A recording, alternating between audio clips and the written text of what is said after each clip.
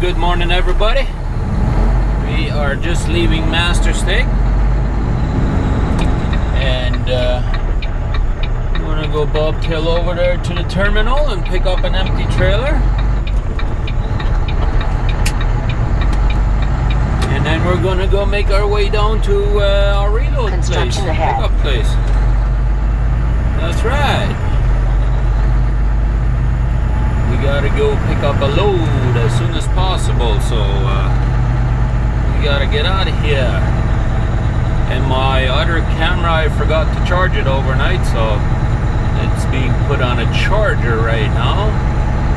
So we'll charge that bad boy up, and then later on you'll see picture-in-picture again. That's right. But first we gotta go pick up our load, and then or our trailer. Go find an empty first, and then we will go pick up a reload. And you know where that load is going? It's going to Abbotsford, British Columbia. In 1 kilometer, turn left on Courtney Park Drive East. Yeah. So anyways, good morning, everybody. Let's go do this thing, and then we'll see you guys in a few. Alrighty, ladies and gentlemen, we have finally managed to pick up a trailer that everything, as far as I know, works. Yeah, it was a disaster in the yard there today. I hooked up to 3 different trailers, and all of them had something wrong with them. That was terrible today. I don't know why guys can't send messages into the dispatch office saying that something isn't working on the trailer. You know, I'm a little bit pissed off today because of that. You know, you come to the yard, you drop the trailer, you're supposed to do a post-trip inspection, and if something isn't working, you're supposed to let our dispatch know so that they have time to fix it. So when the next guy comes to pick up a trailer, you know, the trailer is supposed to be in good condition, working condition. It's supposed to be safe, you know, have the trailer on the road, but no. I hooked up to one trailer, well, passenger side marker light on the top there and the front wasn't working. Okay, hooked up to the next trailer, ABS light stayed on. Alright, hooked up to the next trailer, driver's side marker light on the top there and the front wasn't working. Hooked up to the 4th trailer, well, the ABS light wasn't working, but the ABS was working. I could hear the clicking. So luckily I had a light, ABS light with me, so I was able to just replace the light. But I still had to do something to the 4th trailer in order for me to make it where I could drive it down the road where if I were to get inspected, I would pass, you know? Like, god darn, you know, like, why can't these guys, you know, send messages when something doesn't work, or fix it, or get it fixed or something, you know? Like, we have a great system there at Penners, you know? As long as you send a message, they know about it, then they'll call a guy up, and they'll send the guy over there to the yard, and they'll get the trailer fixed. But if guys don't send messages saying that the trailer is not working right, or something is broke, then how are they supposed to be able to fix it, right? So that's terrible that these guys won't send messages and get it fixed, you know? Well, it looks like that scale is quite busy in there. They got a few trucks pulled to the back over there. Yeah. But anyways, that was my rant for the day. That gets on my nerves when I have somebody like that, you know, drop trailers and don't do their job, you know, the way they're supposed to. That just hits me the wrong way, because I like to be safe out here on the road, you know. I always make sure that everything is working, and if I drop the trailer, that's something I know is not working, or something is wrong with the trailer, I always make sure that I send a message letting them know that something isn't working, you know.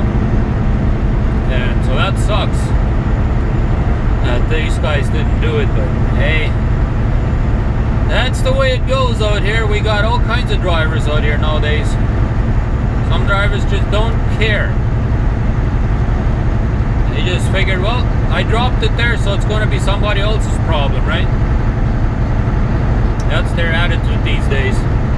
And it's sad to say that, but that's the way it is. But anyways, we got ourselves a fantastic trip today. If everything will go according to plan today, then I can go pick up my load here. I got about half an hour to go, and then we'll pick up our load. Hopefully they'll load me right away, and then we can start making our way down over to British Columbia. If they won't take that away from me either, you know.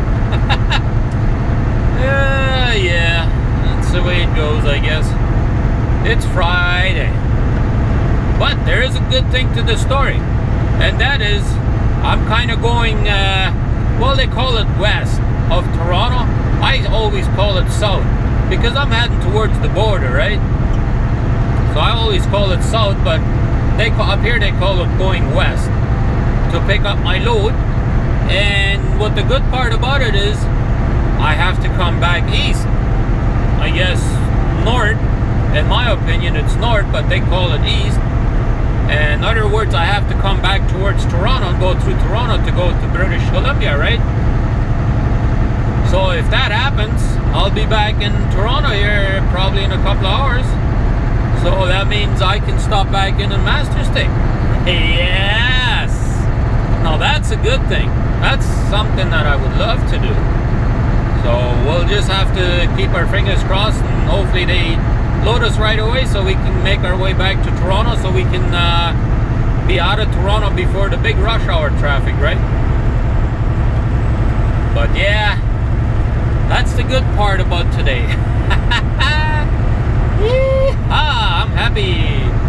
I'm happy about that, that's for sure.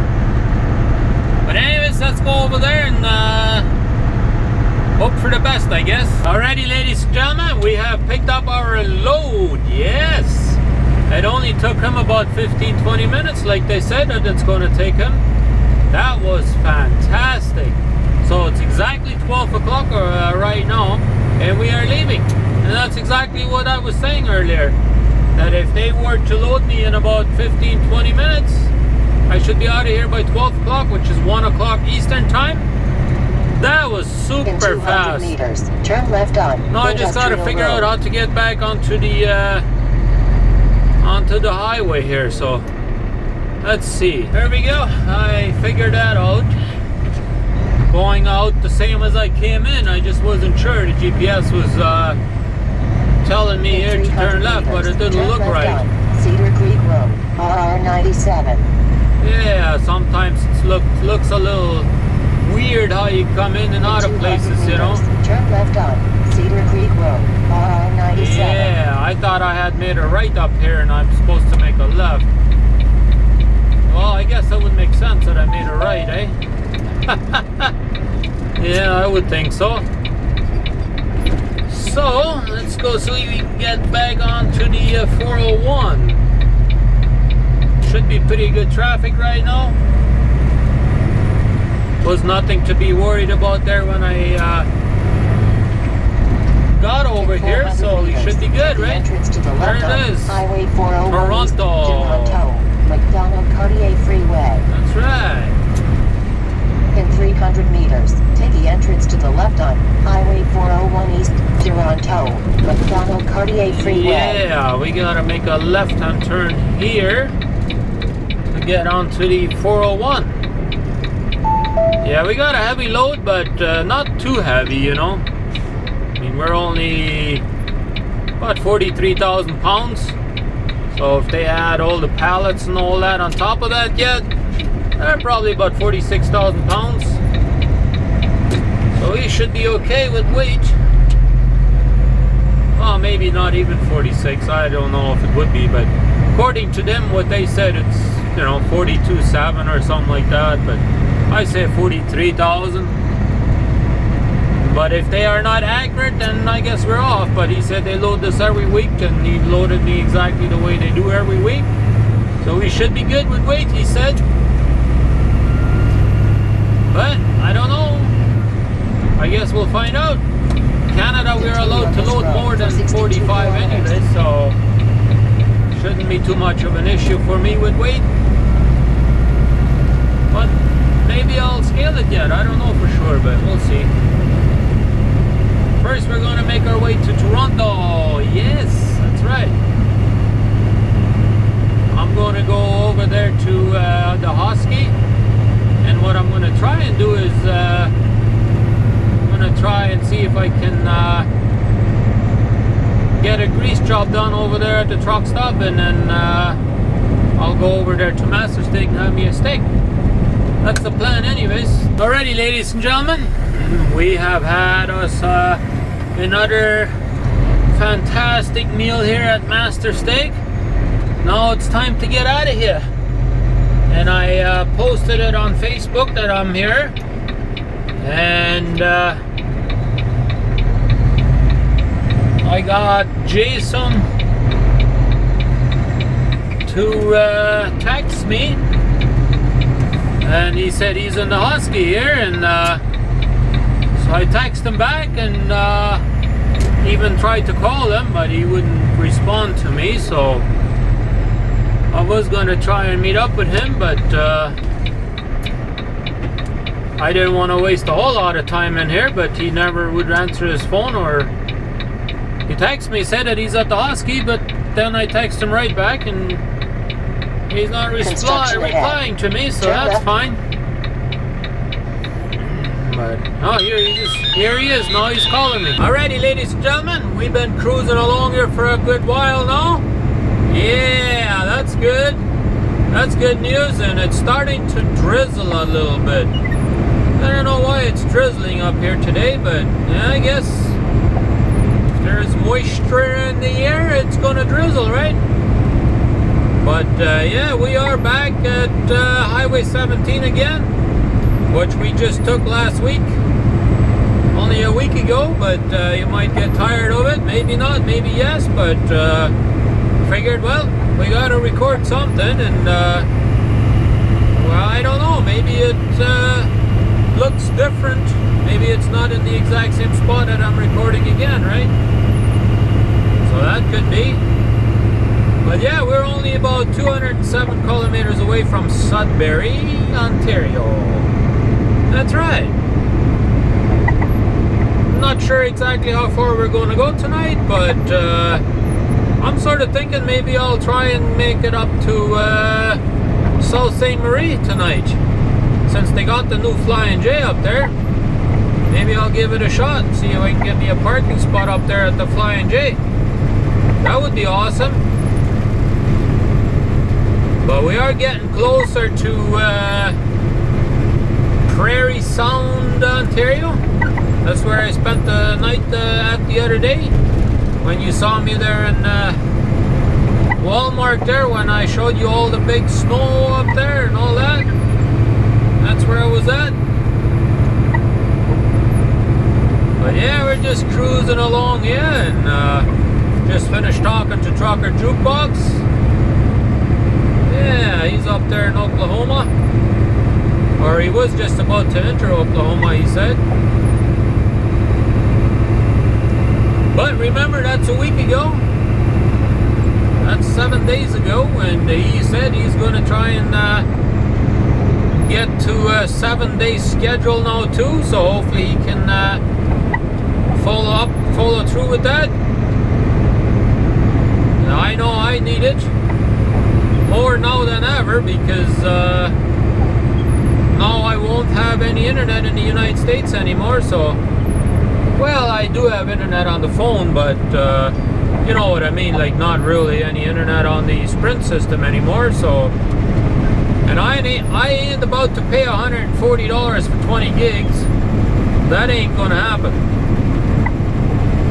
So we're gonna cancel our contract and or not really contract, I pay as they go anyway, so they want to go up to $140 a month just for 20 gigs, so I am not going to pay that. That is a given.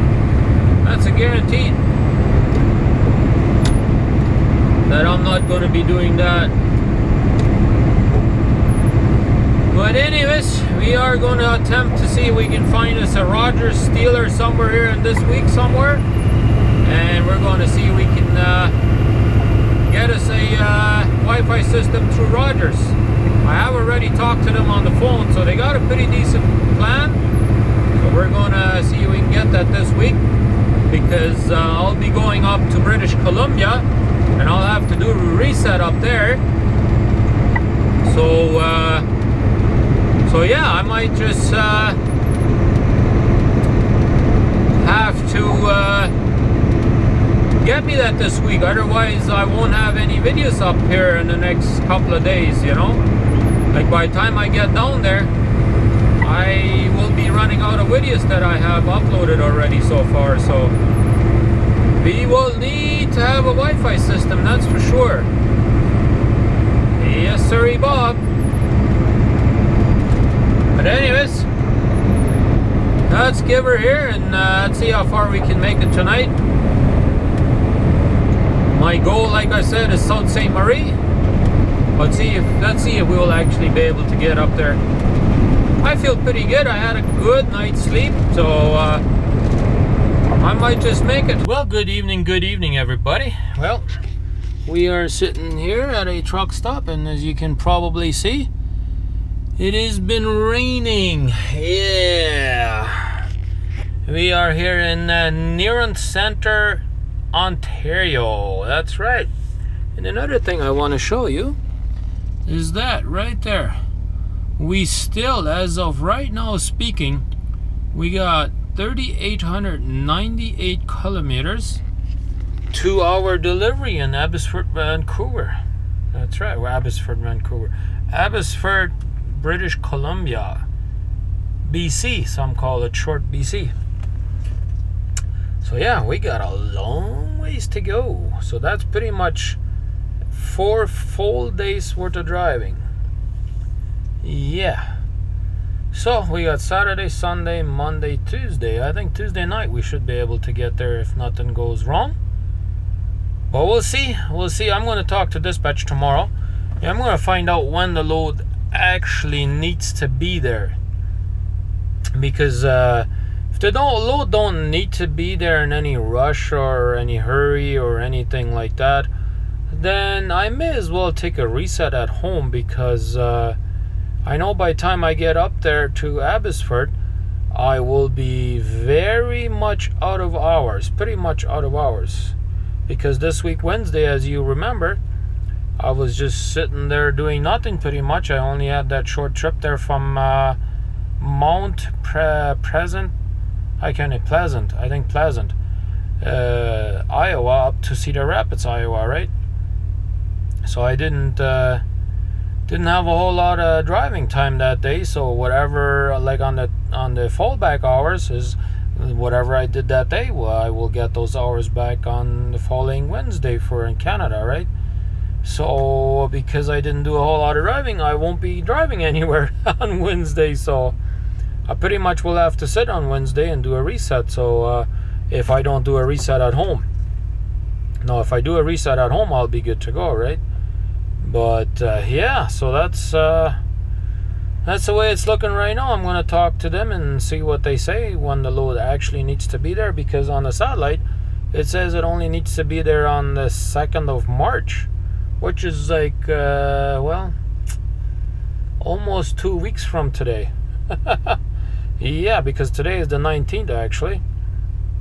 So that's it's about 2.5 weeks or 1.5 weeks or so. Yeah, I don't want to sit there that long to deliver the load. Well, I would never do that anyways. I would just probably drop the trailer at the terminal in Surrey, BC. But yeah, anyways, we had a shower up here. I had to pay for it because I didn't fuel up over here, but that's okay. It was due. I was due for a shower, and so we took a shower. That's right. went and added the videos together for you. At least I was 2 days behind already, so well, but this video today would be 3 days already, so figured I'd get working on them tonight, and that way if I do spend a few hours at home, hopefully I get at least 1 or 2 or maybe 3 videos uploaded by the time I leave. So that would be fantastic if I could do that, but we got to get to bed because I want to get up as soon as I possibly can and have me a long day tomorrow. That way I can get home Sunday a little earlier, and that would allow me to spend a few extra hours maybe with the family, so if I do need to deliver the load ASAP. So if not, then we'll take a reset at home, but other than that, we'll find out tomorrow, right? So with that being said, give me a good fat thumbs up, everybody. Share that video, hey, because that will help me out. Hit that subscribe button in the corner right there if you're not subscribed, because you will be notified as soon as I upload a new video, which is generally every day. Scheduling happens every day at 2 a.m. Central Standard Time, and I am 7 days behind. So thanks everybody for watching, and let's keep on sharing those videos, and we'll be back tomorrow.